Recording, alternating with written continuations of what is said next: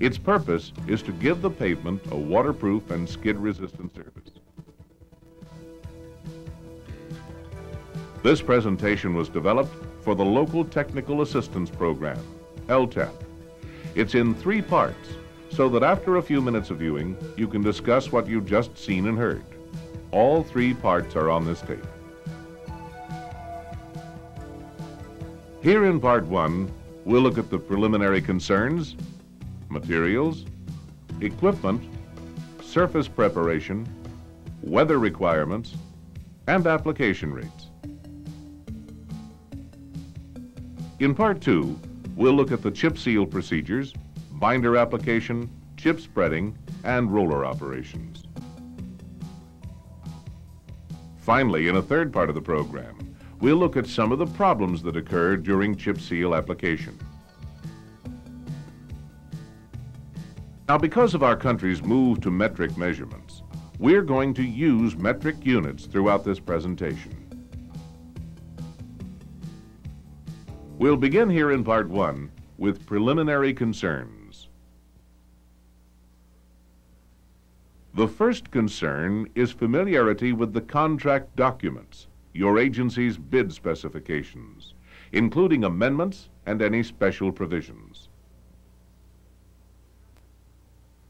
The traffic control plan is another important part of the contract documents, especially for chip seal jobs.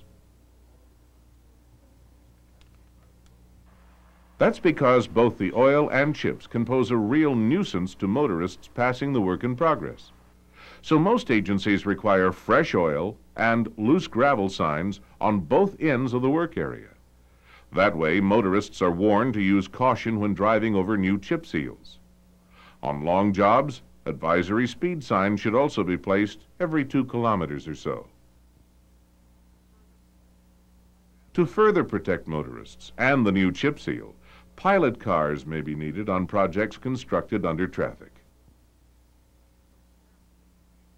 So carefully review the traffic control plan, make sure it's approved, and see that it's followed throughout construction. The next step is to check the materials. The first thing you should know is that there are 3 broad categories of liquid asphalt: emulsions, asphalt cements, and asphalt cements mixed with solvents. Asphalt cements are commonly referred to as ACs, and asphalt cements mixed with solvents are called cutbacks. But all 3 are typically referred to as binder, or simply oil. Emulsions contain both liquid asphalt and water. After application, the water evaporates and leaves only the liquid asphalt on the surface. This is called breaking. You can actually see this happening, the emulsion turning from brown to black as the water evaporates. There are 2 types of emulsions, anionic and cationic, with different electrical charges. The type used has to be compatible with the chips used, and this compatibility must be verified in advance. Unlike emulsions, asphalt cements and cutbacks don't have water, so their color stays the same. We'll look again at this important difference later. Many agencies require that the binder be provided from an approved source. Some agencies may further request samples and specify the type of binder to be used. Be sure to follow your agency's requirements.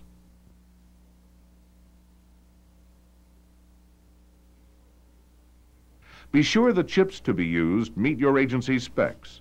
The size and type of aggregate depends on the number of applications to be made and the type of binder to be used. The aggregate may be gravel, crushed stone, or slag.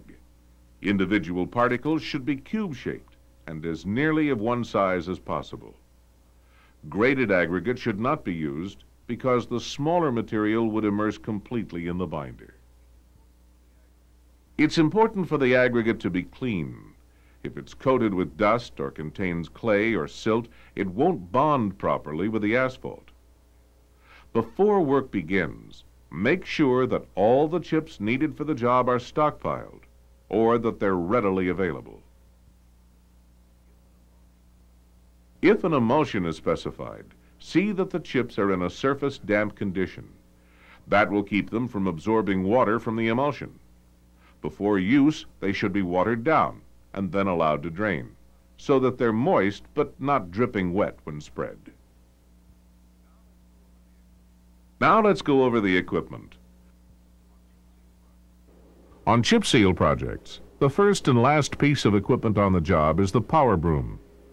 Before chip sealing, the surface has to be cleaned to receive the oil application, so dust, sand, stones, and debris need to be swept off as thoroughly as possible.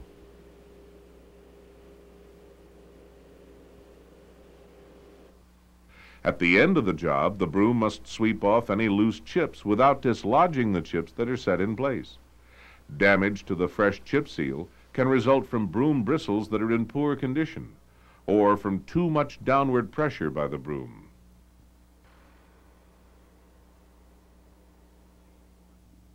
So see that the bristles are long, like this. Stubby ones would more likely dislodge chips from the surface. And be sure that the broom can float. Self-adjust vertically. If it's rigid, there's sure to be too much downward pressure. Now let's consider the distributor. The distributor's function is to apply an even coverage of binder at the proper pressure and rate.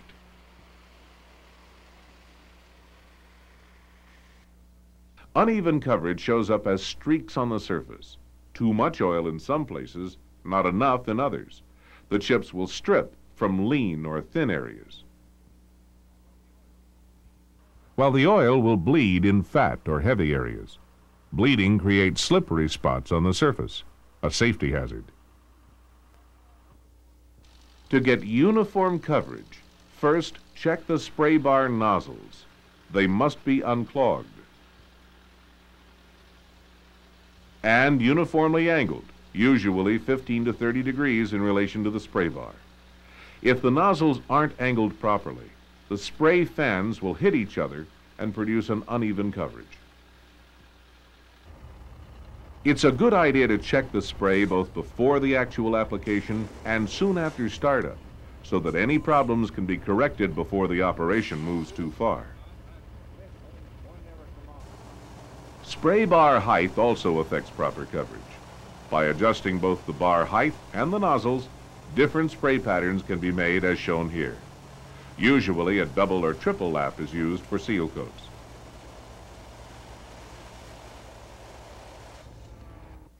The distributor's application pressure is also important to proper coverage.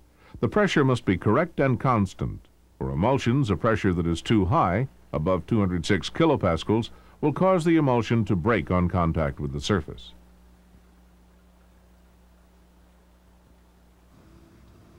The proper rate of application is equally important, but we'll look at that later. Now, though, let's look at chip spreaders.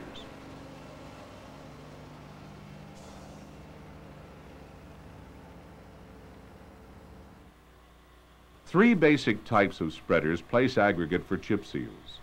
Two kinds of truck-mounted spreaders and a self-propelled spreader.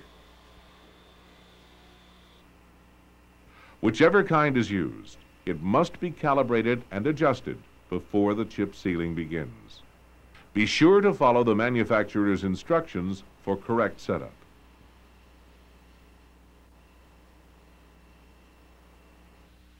As with the oil, it's important for the chips to be placed uniformly and at the proper rate. So check the gate controls and look inside the hopper. The scalping screen should be in good repair so that no large rocks or debris will block the gates. This one obviously needs some work. If the gates and screen do not function properly, you'll end up with either too many chips or not enough. In any case, look over the spreader before the chips are applied and during the application.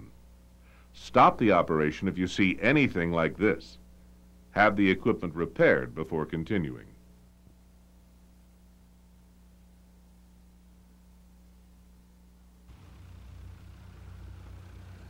Now let's talk about the rollers. Their purpose is to seat the aggregate firmly in the binder. Smooth tread pneumatic tired rollers are recommended because their flexible tires work the chips into position and embed them in the oil, producing a tight-knit surface. Tire pressures for rubber-tired rollers must comply with the manufacturer's specs. Most important, tire pressure must be uniform from tire to tire. Steel-wheeled rollers may be used to roll chip seals too. However, the drums sometimes crush the aggregate and bridge over low areas of the surface, so generally they're not recommended. As for the number of rollers, 2 or more are ideal. Your agency, however, may be limited on equipment, so the actual number will vary. There's one more thing to look for on all the equipment: leaks. Spot check from time to time to see that there are no oil or fuel leaks. Both would contaminate the new surface.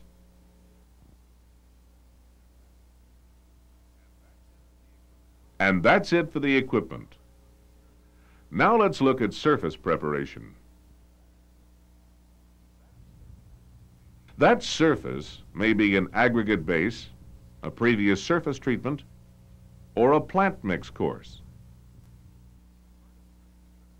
Part of surface preparation is the initial inspection of the road to assess its condition and determine if a seal coat is the proper maintenance treatment to use. Drainage conditions should be part of this initial inspection. See that any problems are corrected before application of the chip seal. Chip seals are not recommended for treating potholes, rutting, bleeding, corrugations, or severe or extensive cracks. Even when such problems are isolated, they must be repaired before chip sealing. Otherwise, they'll just reappear on the new surface. On the other hand, chip seals are effective in treating pavements that are raveling and are oxidized and weathered. In all cases, you need to be sure that the existing surface is completely clean before the chip seal is applied. Hardened mud and other foreign matter may not be removable by brooming alone. Washing or other cleaning methods may be needed. Next, let's look at weather requirements. The temperature is always an important consideration. Most agencies require both the air and pavement temperatures to be at least 15 degrees Celsius and rising. Check your agency's specs for the exact requirements. Keep in mind that this applies to the coolest temperature on the project. If part of the roadway is shaded, check the temperature in the shade.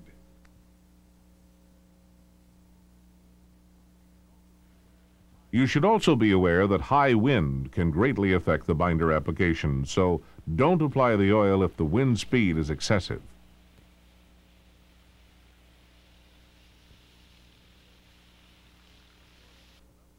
Of course, nothing causes more problems than moisture, so the operation should not begin at all if rain is likely.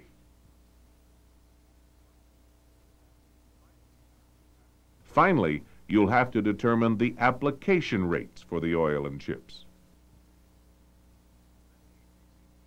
Many agencies use a table like this that lists the rates for both the liquid asphalt and the aggregate.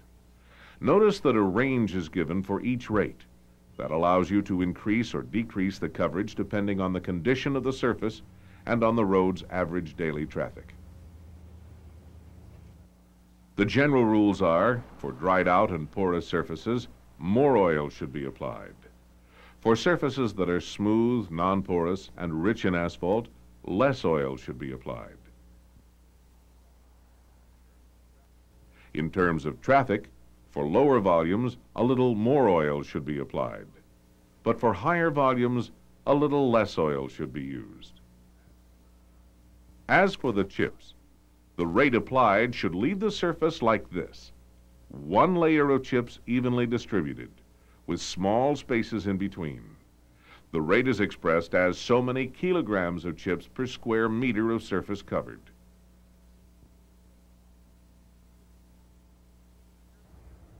To determine the application rate for the oil, you first need to know the percentage of residual asphalt content of the liquid asphalt being used.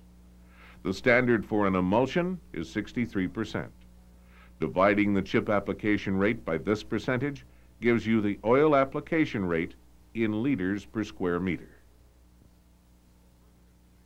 For further information on determining chip seal application rates, contact your state's Technology Transfer Center. In Part 2, we'll show you how to check application rates as part of the overall chip seal operation. And with that, we've looked at everything you need to do to get ready for chip sealing.